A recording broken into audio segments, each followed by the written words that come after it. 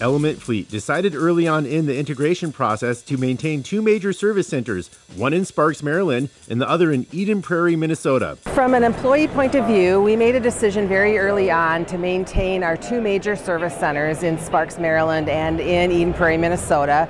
We are committed to that for a couple of really important reasons. Number one, we really wanted to make sure we weren't interrupting any client relationships that have existed over many, many years. And also from an expertise point of view, we have a lot of tenured employees in both locations, and we really felt like from a redundancy point of view, as well as from making sure we provide the service delivery our customers expect, being in both locations was an important component to achieving that goal.